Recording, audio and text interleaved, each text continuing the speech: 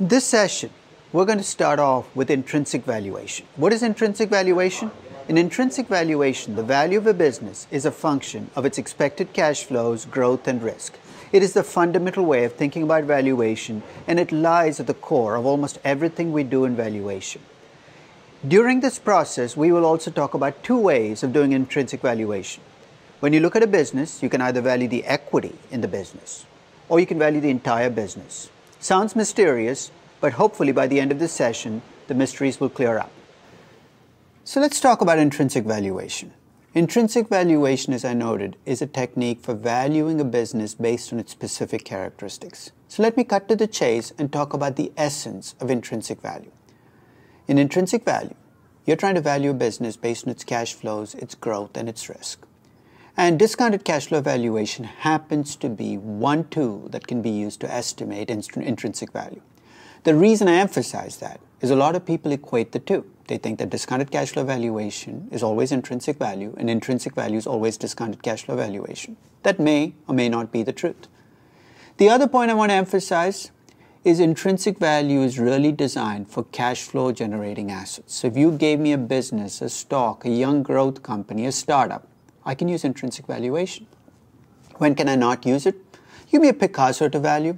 I couldn't give you the intrinsic value of a Picasso because it could entirely be in the eyes of the beholder.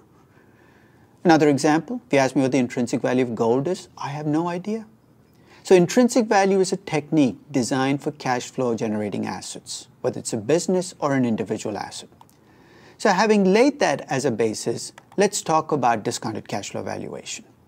The equation that drives discounted cash flow valuation is a familiar one, at least for those who've taken a finance class. In fact, you probably saw it in your very first finance class. It says that the value of an asset is the present value of the expected cash flows on that asset. This is not rocket science. People have always understood the fundamentals of discounted cash flow valuation even before we in finance start to dress it up and make it look more sophisticated than it absolutely has to be. So in discounted cash flow valuation, it boils down to estimating cash flows and adjusting for risk. So how do you do that? There are two ways in which you can set up a discounted cash flow valuation. In the first, and this is the more common way, you get the expected cash flows on an asset or business over time, expected across all scenarios. And I want to emphasize that. If you do a true discounted cash flow valuation, you have to look at all possible outcomes, good and bad, and take an expected value across those outcomes. So the expected cash flow is just the expected cash flow. It's not risk adjusted. The discount rate is where you adjust for risk. Riskier assets have higher discount rates than safer assets. Here's the alternative. Rather than adjusting the discount rate for risk, you can try to adjust the cash flow for risk. And a lot of people don't quite understand what this means. So let me be clear about what risk adjusting the cash flows would mean. Let's assume you have $100 in expected cash flows next year, but you're uncertain about those cash flows. Your risk-adjusted cash flow will not be $100. It'll be whatever you would take as a replacement for the $100 as a guaranteed cash flow. Now think about it. If you're risk-averse and I offered you a choice between $100 of risky cash flows or some other number that's a safe cash flow, you'd probably settle for a lesser number, right? 90, 95, 92. That's called a certainty equivalent cash flow. It's a difficult thing to do, but you can do it. So those are the two faces of risk adjusting discounted cash flows. So having laid that as a basis, let's extend that. Take a look at those equations. The value of an asset is the present value of the expected cash flows discounted back at a risk adjusted discount rate, or the value of an asset is the certainty equivalent cash flow discounted back at a risk-free rate, because you've adjusted the cash flows for risk.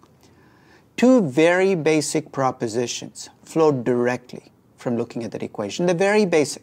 So as I say this, you're probably saying, I knew that already. You should. Here's the first one. For an asset to have value, its expected cash flows have to be positive at some point in time. Stating the obvious, right? But might as well state it. So if you come to me with a company that's losing money, and you tell me you expect it to lose money forever, you know what valuation model you should use for it? None. That company is worth nothing to you. So for a company to have value, its cash flows have to be positive at some point in time. The key word is some point in time. If you have a business with negative cash flows up front, It doesn't have to be a bad business. It could be a young startup. For that business to have value, it has to have disproportionately large positive cash flows in the future. Why disproportionately large? Because if you lose $1 billion in year one, you better make 5 or 10 billion in year 10 to make up for that $1 billion in year one. So when you see me valuing young growth companies a little further down the course, don't be surprised to see these companies have negative cash flows up front. In those year 1, year 2, year 3, that's okay. In fact, that's what you'd expect. But what you should also expect to see are very large positive cash flows down the road.